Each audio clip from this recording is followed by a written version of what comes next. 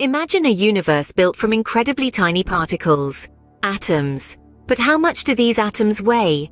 We can't use regular grams to measure their mass, as they are trillions of times smaller than a grain of sand. This is where atomic mass and its special unit, the atomic mass unit, AMU, come into play. Atomic mass. The atomic mass of an element represents the average mass of a single atom of that element. It's not a whole number because most elements exist as a mixture of isotopes, atoms with the same number of protons but varying numbers of neutrons.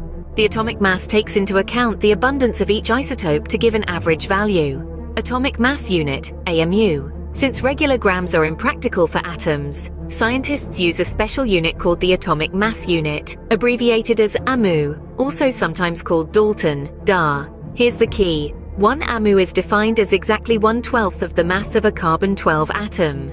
Carbon-12, a specific isotope of carbon with 6 protons and 6 neutrons, is the reference point.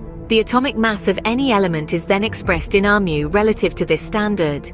For example, the atomic mass of hydrogen is about 1.008 atomic mass units, meaning a hydrogen atom, on average, weighs slightly less than 1/12 the mass of a carbon-12 atom. Understanding atomic mass and AMU helps us compare the masses of different atoms and perform calculations in chemistry, like balancing chemical equations, where the total mass of reactants must equal the total mass of products. By using atomic mass and AMU, scientists can unveil the weight of the building blocks of our universe, even though they are incredibly tiny.